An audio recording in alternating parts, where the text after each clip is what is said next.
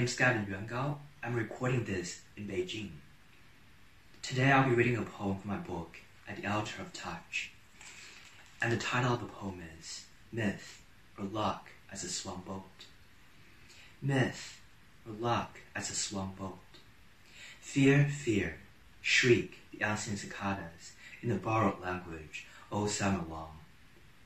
It forms a pattern, the cut diamond of their chorus, shredding air into thin ribbons of heat. An abandoned fountain, dry as the loins of any stone cherub. I go where chance takes me, where the luck, the sun-bleached swan boat, steered by nothing but the lake's capras, through the knot of shadows cast by a willow grove.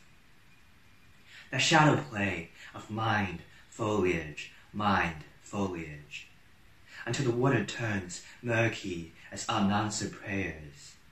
Chance, a cold word for surrender, prayers, a prelude to trust. I lie down beside the rock, worn to myth by the lake's ancient murmurs. The boat I came in has turned to a swan. The swan now saunters towards me as a god.